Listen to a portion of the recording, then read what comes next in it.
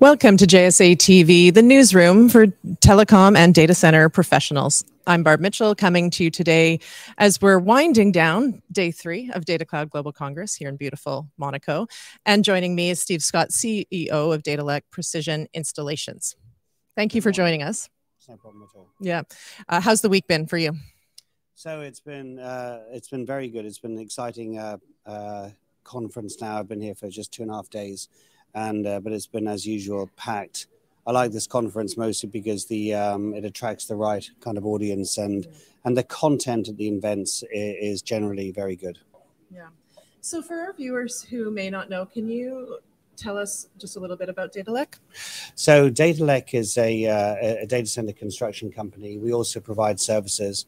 We're really in the build space of the 2 to 10 megawatt type data center size. In terms of the company, we're 120 million pounds of revenue and about 200 employees.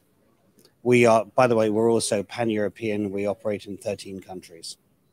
Okay, great. And I understand you've had recent news around your launch of your on-site powder coating facility. I think that's an important one to cover today. So it was about a year to deploy that, but a little over a year ago, we considered the investment in a powder coating plant. We have a construction facility where we build hot and cold aisle containment and caging solutions for data centers, and every component is powder coated.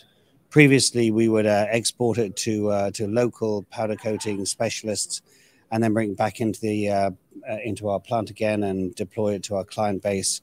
But there was a sustainability and a carbon footprint we had to consider there, and also there was a subject matter really around quality, and we felt that we could do a better job ourselves. So we managed to compress somewhat the time to market. We've managed to improve on our quality a great deal, and we had the space to fit in. So it actually has been a great project, and it is working as we speak today. It's working flat out.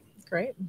And I understand yesterday you participated in the conference by speaking on a panel. I think the topic was surrounding edge, and I believe you have probably a lot to say on that topic.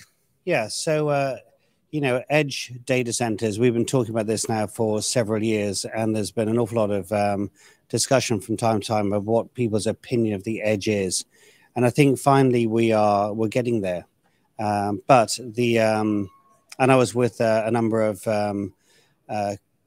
guys in the industry who I've known well for an awful long time, who themselves had well-established opinions about it. However, I think that for me, the edge of the network, we have to consider it as being not just simply the physical edge of the network where the optics stop. We've got to think about it as being the economic edge as we reach into new geographies that previously have been economically not able to withstand the investment required to build data centers and digital infrastructure. And separately, but very importantly, is the application edge. As we look at distributed cloud type products across larger geographies, we need those giant cloud providers to develop applications that rely on deploying edge type capacity, and it's that distribution that is driving the build out in tier 2 and tier 3 cities and geographies generally. And the last sort of big topic I want to touch on briefly is just around sustainability. I mean, it's such an important thing for everyone across our industries, talking about the role that we play in this. Can you comment on that?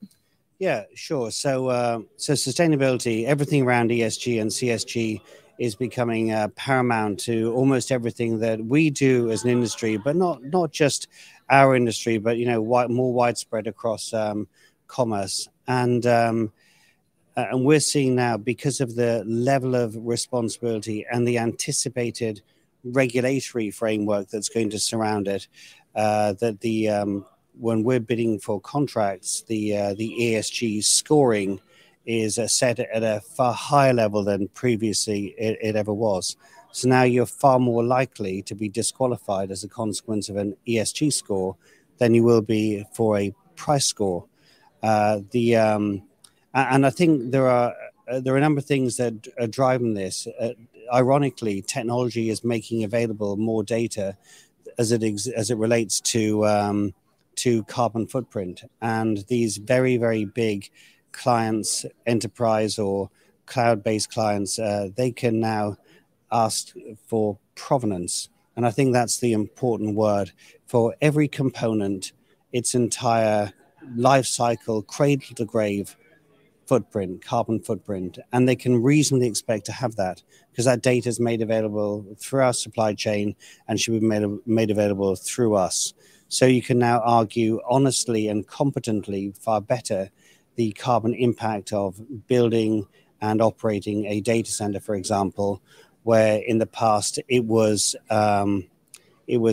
approximated far too greatly. So that exactness, I think, is going to be required at a regulatory level, and is certainly now already required at a contracting level.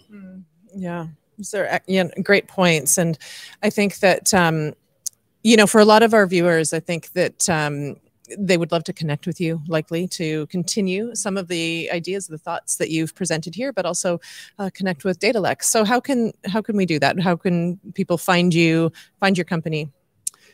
We don't hide at all. You can easily find us. Right. You can certainly easily find me. We're based out of our head office in the UK. At Datalec, we're a business that's been around for the last 10 years. We've enjoyed extraordinary growth. That growth born out of, I think we're very good at what we do, but also as data centers get bigger and bigger, the huge general contractors are racing after the very big 100 megawatt type facilities. Right. And in the vacuum they leave behind, we can move and compete well. So I think that we're going to be in this space here, pan-European and in the Middle East, for a long time to come. We'd like to develop more annuity-based products, more in the way of managed services, and I think that's work in progress for us. But it's a great space. I've been in data centers for 25 years, yeah. and I'm learning something every day. Yeah, fantastic. Thank you, and thank you for sharing with us some of your insights, so we can all learn as well along with you. Thank you, and thank you for your time today. We greatly appreciate it. We know it's a busy week, so thank you for sharing this time with us.